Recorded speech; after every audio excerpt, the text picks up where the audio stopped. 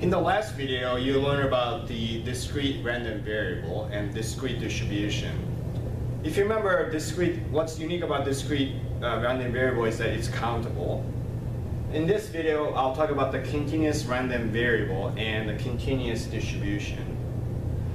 What's different about the continuous random variable is that it's measurable. So for example, amount of rainfall, amount of milk you can extract from a cow, things of that nature. If something is measurable, it's considered to be a continuous random variable. So in the continuous world, there's a whole bunch of distributions. But in this class, we'll focus on two of them, uniform distribution and then normal distribution. The thing to remember about continuous variable or continuous distribution is that whatever the case is, at the end of the day, what we'll do is we'll find the area underneath the curve of the graph, whatever that curve or whatever the area could be. And it involves a little bit of calculus, so I'm not going to go into details, but what happens is that if you find the area in the continuous world, if you find the area, that turns out to be exactly the same as probability. So what we'll do is for both uniform distribution and a normal distribution, we'll find the area underneath the curve, and both have different shapes. And once we find the area, that's equal to probability. So keep that in mind. So moving on to uniform distribution, the shape of this uniform distribution is typically a rectangle. And it's defined to be A over here, B over here, A representing the lower end, and B representing the higher end. And then to find the height, the formula for that is 1 over B minus A, so basically 1 over high end minus low end. And so we'll use this to figure out the area, for example, like this area. So if you look at this area, you notice that it's a rectangle. So we use the formula for finding the area of the rectangle to figure out this area, which is the same as the probability. So let's look at the example in the lecture notes.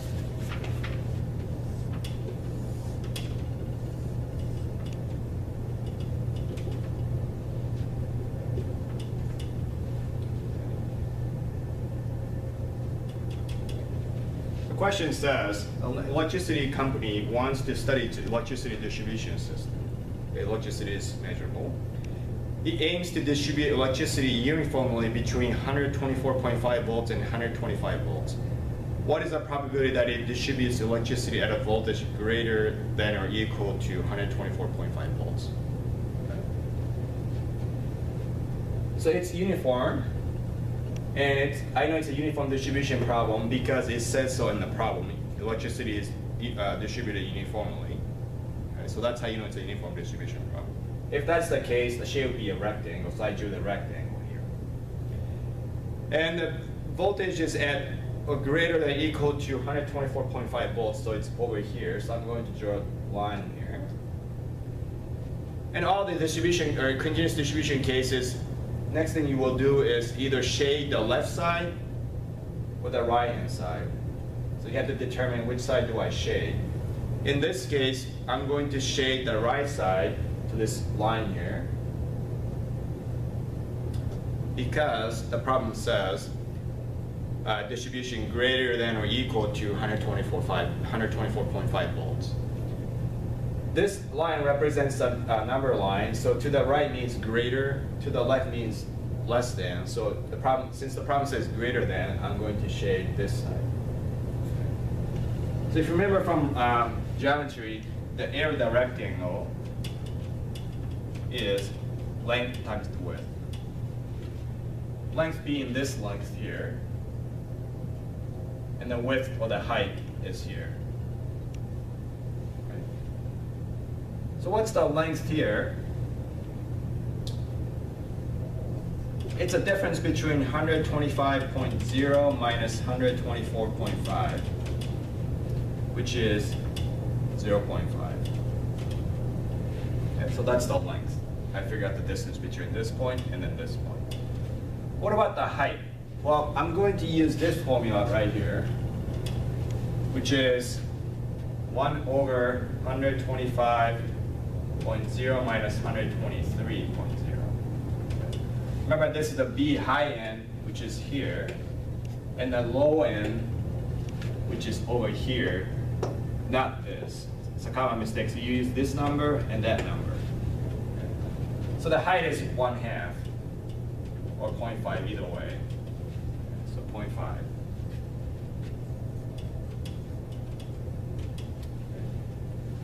So if you multiply the two, 0.5, 0.5, which is 0.25, which is equivalent to 25%. To go from the decimal to a percentage, just multiply the decimal by 100. So what does this mean, 25%? Well, this means the company distributes electricity at or greater than 124.5 volts about, or exactly 25% of the time. So this is how you do a uniform distribution problem. Draw the graph, shade the right side, correct side, figure out the height, figure out the width or the length, multiply the two numbers, you get an area, and that is the same as the probability. Okay? So let's move on to normal distribution.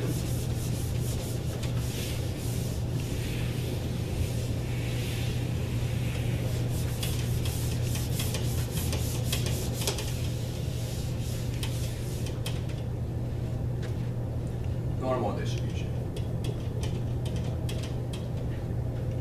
So the picture for normal distribution looks like this.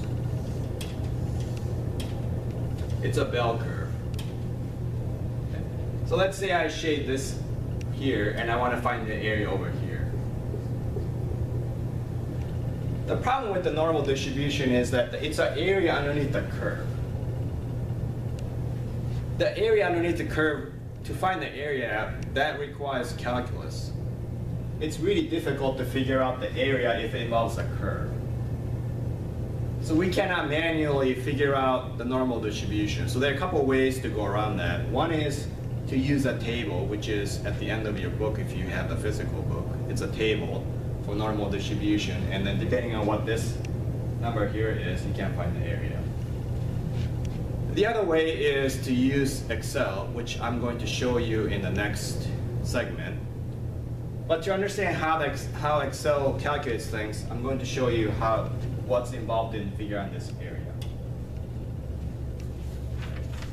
So if you read the lecture, the function or the equation that corresponds to this curve looks like this.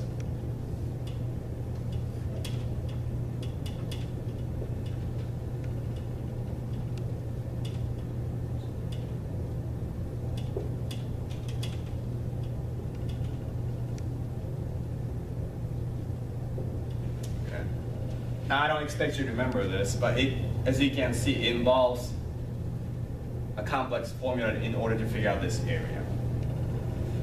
It turns out this is very difficult for mathematicians as well. So we want to simplify this a little bit to figure out this thing. So what we do is what we call standardizing.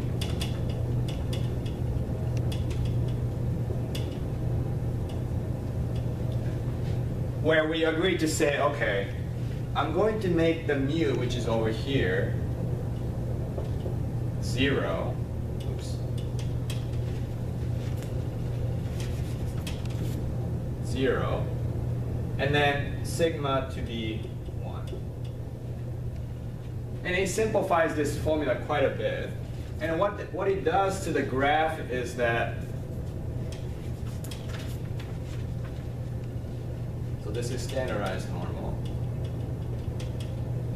is that it makes this horizontal line the value of z. So what happens is that if I find the value of z, I can quickly figure out what this area is. So what it does is that it makes the normal distribution standard, what we call the standard normal, which makes the bottom line the value of z. So if you see either mu is 0 and sigma of 1, or if it's standard normal, what you're doing is finding the z. So how do you find the z? The general formula for z is this: x minus mu over sigma if we're using population variables, or if you're using the sample, it looks like this. Either way, it's the same. So once you figure out the z, we use the z value to figure out this area.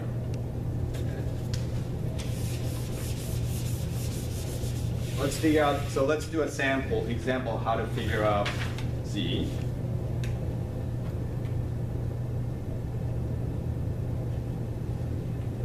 Let's say you took a test, a standardized test, and it's a normally distribution problem, or normally distributed test scores.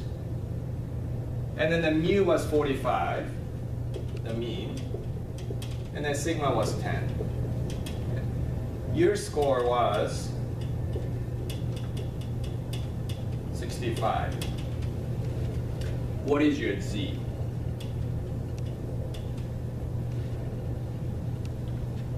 So, z is x, which is a given number, the one you're trying to figure out. So in this case, that's going to be 65 minus the mu, which in this case is 45,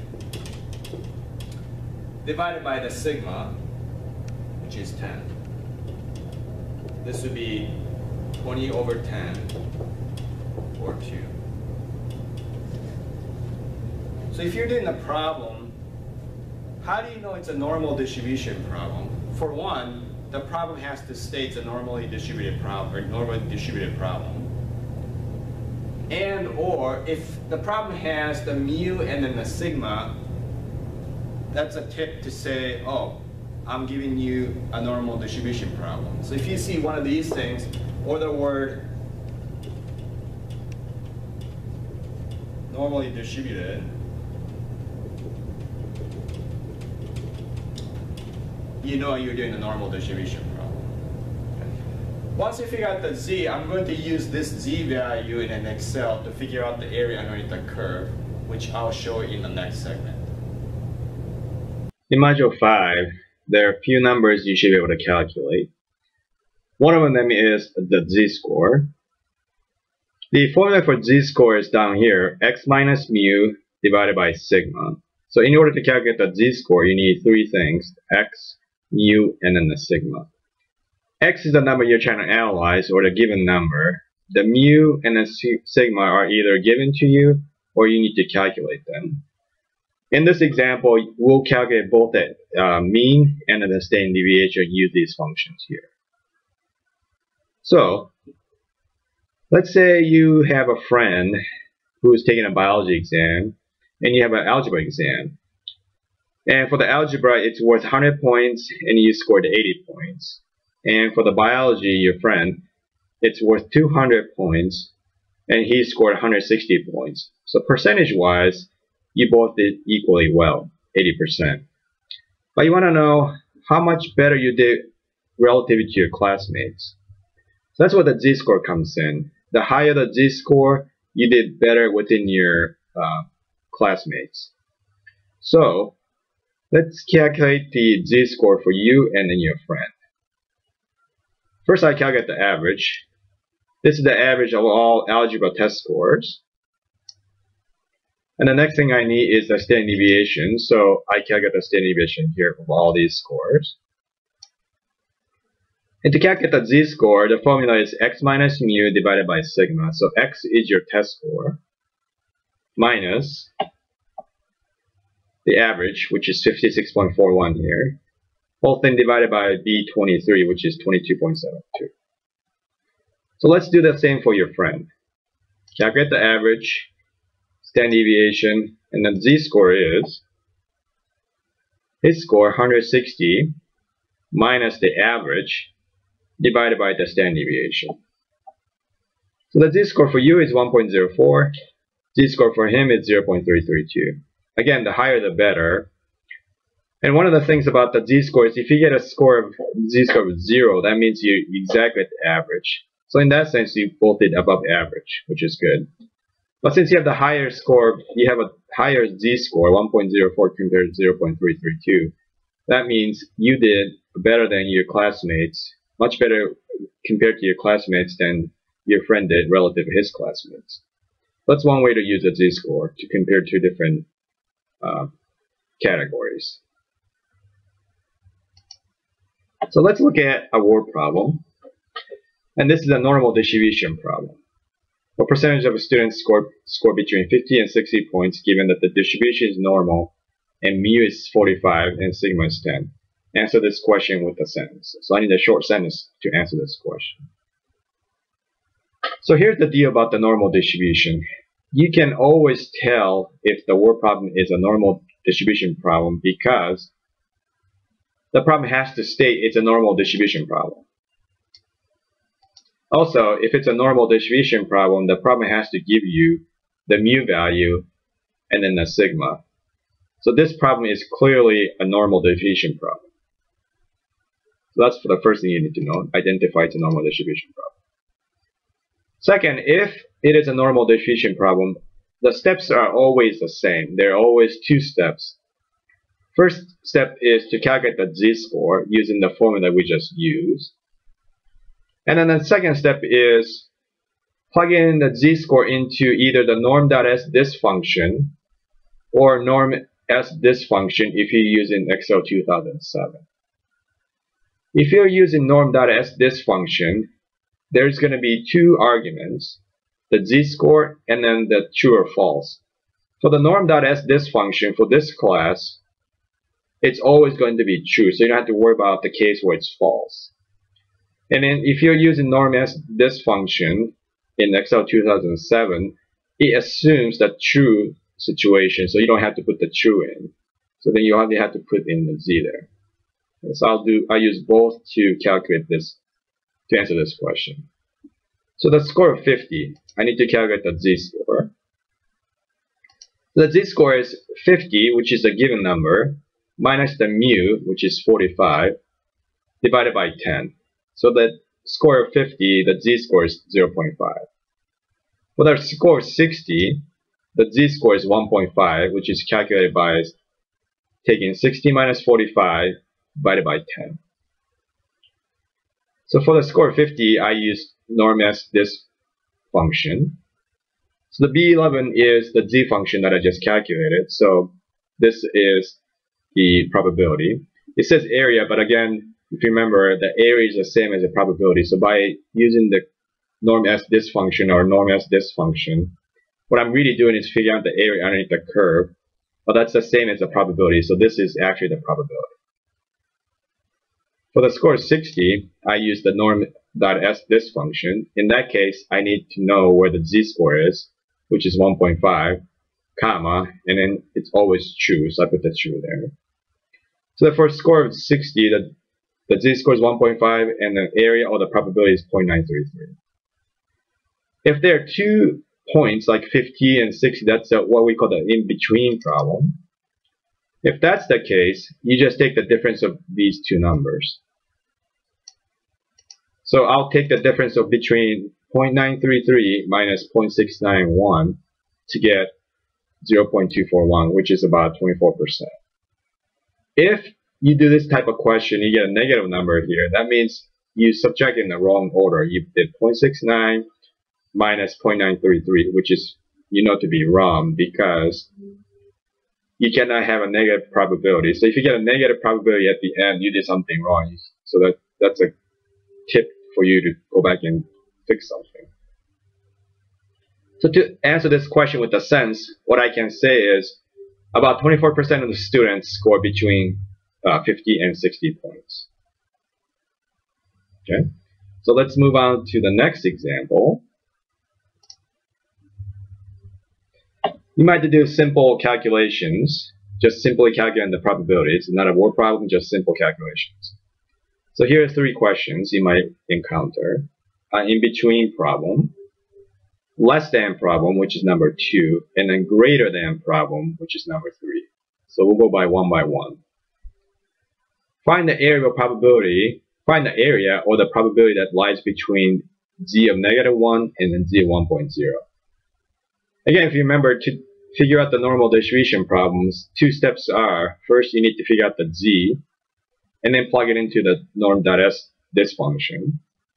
But for this number 1, calculating the z-score has been done for you already, so all I have to do is plug it into norm.s this function for both -1 and then 1.0. That's what I did here. And again, just like the last problem, I'm going to take the difference between the two, which is 0.682689, which is roughly about 68.27%. So next, find the probability that the P of z is less than 1.65. This is an easy problem because if you recall, Excel always assumes less than or equal to situation. And so by extension, norm.s this function also assumes less than or equal to situation. So in this case, the z is calculated for you. So all you have to do is plug in the 1.65 to norm.s this function, and then you're done. So this is a very easy question. That's what I did. Norm s this function 1.65, which is roughly 95.05%. So lastly, how about the case where P of z is greater than 1.96? So I had to do some manipulations because, again, Excel assumes the less than equal to situation. So what we do is that if you recall the area of the shape of a bell curve, it's symmetrical. And the total area underneath the curve of the bell curve is 1 or 100%. So what we do is take advantage of the fact that the area is 1, and so what we'll do is subtract the case of P's z's probability of z less than or equal to 1.96 and subtract that value from 1 to get this value. So essentially what I'm doing is this down here. P of z is greater than or equal to 1.96 is equivalent to doing 1 minus P of z less than 1.96, which we know how to do. So let me show you how to do that. So the area underneath the curve when P of z is less than or equal to 1.96 is norm.s this function 1.96 true, so 0.975. I'm going to subtract this number from 1 minus C26, which is this number right here. So the difference is 0.024998, or roughly 2.5%. So if you ever see a greater than or equal to situation, what you have to remember is figure out the situation when it's less than or equal to, and take that number from 1, just like down here, to get the correct answer. And so here are the few things you gotta be careful about. So lastly, let's do a board problem. Again, normal distribution problem is easy to identify because it has to say normal distribution of some kind, and the mu and then the sigma, and this problem does that, exactly does that. It is a normal distribution problem with the mu of 30 months and the sigma of 6 months. What is the probability that someone will return to prison after his release within 24 months? Okay, so since I don't have the z, I need to calculate the z. And then z in this case, the x will be 24 months, the mu will be 30, and sigma will be 6. Plug it into Excel, I get the z-score of -1, which is down here. 24 minus 30, whole thing divided by 6. Plug it on into norm.s this function, and I get the probability of 0.158655. How did I know that I can just plug it into here, that I was able to assume it's less than or equal to situation? Well, if you go back to the original problem, it says within 24 months. If you think about that, within 24 months means less than or equal to 24 months. So that's why I had to do any modification. So to answer this question, the probability that someone will return to prison within 24 months after his release is about 16%. All I had to do is just paraphrase the last part and plug in the answer, 16%. Sometimes you see a situation where it might say something like his release over or after 24 months. Then what do you do? So here's what I did down there. Let's say it says if we want to know his chance of returning to prison after 24 months, we make one modification. The z-score is still the same, but then I had to do 1 minus the situation where it's less than 24 months, like so. If I do that calculation, I get the probability of 0.841345, which means it's roughly about 84%. So to answer the question, what's the chance somebody's going to return to prison after 24 months is 84%. That's how you do normal distribution problems.